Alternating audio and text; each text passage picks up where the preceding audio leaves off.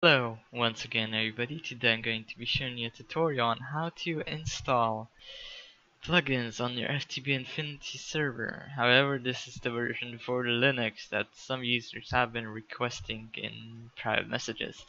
So let's begin. So what we do is we connect to our server such as this. We are connected, then we go to the directory in which you want to install FTB Infinity.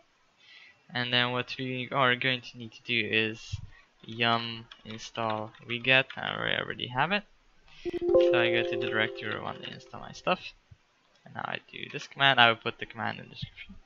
Also, I'm doing this on CentOS.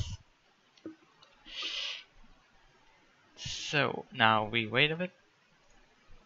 You're also going to need to do is yum install unzip and yum install zip, I believe. I also recommend getting htop. So now what we do is we do unzip such as this. You refresh, and now what I suggest you do is you select all of this and then you go file permissions and you change this to 777 so you don't have any issues. And then what we need to do is, of course, we need to accept the almighty EULA, which most people don't care about, but it's still there. So set this to true. There we go. And now what we do is we start it like this. Start the install process.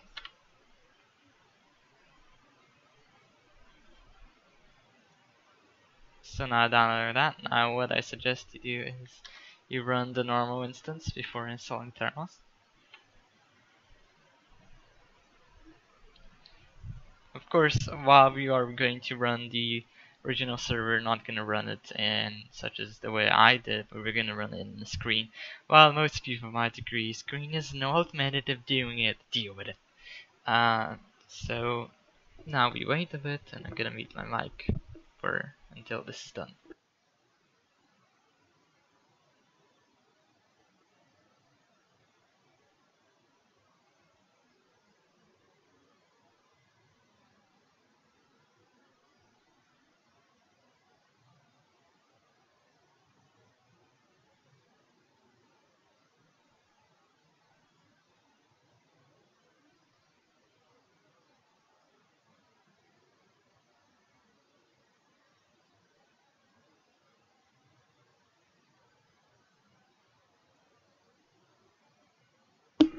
Now what we're going to do is we're going to refresh our directory, and we're going to change the server port, because I do believe that I'm already using this port.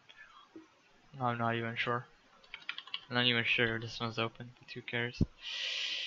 And now what we're going to do is we're going to install Thermos. So we of course go to this page and releases and download the latest release, even though it's alpha, but we're going to YOLO everything.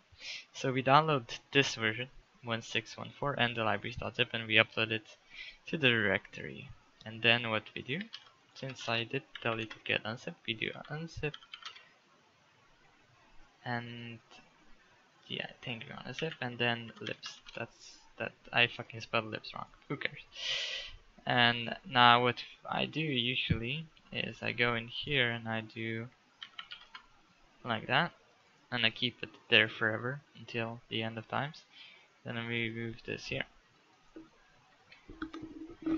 and then we can basically just delete that. And now, of course, since we all know how much I love renaming the zip, I'm gonna rename it to that. And now we're gonna move it in here. And now what we do is we're just gonna make a new directory called plugins and add essentials in it, since I won't actually be logging into the server. I just want to demonstrate that the plugins are there. So now what we're going to do is we're gonna edit the the server start.sh.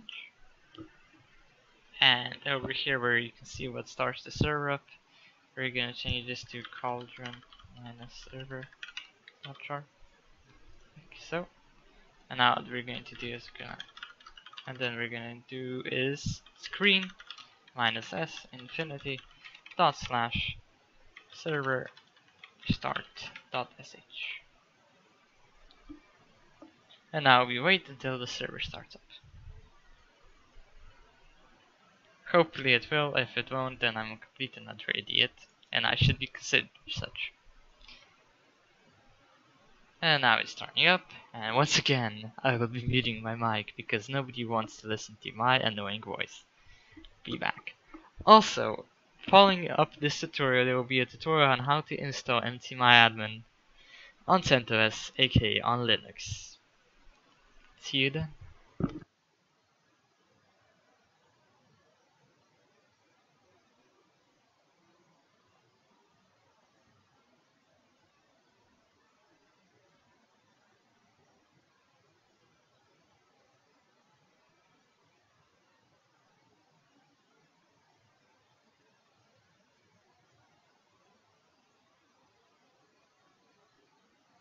Also, like I said before, I know I could do it a better way than using screens, but you might bitch at me, but I just prefer to do it this way, okay? Okay, good. I believe the screen is already installed. I'm not completely sure. It should be. It is on CentOS. Now we just have to wait.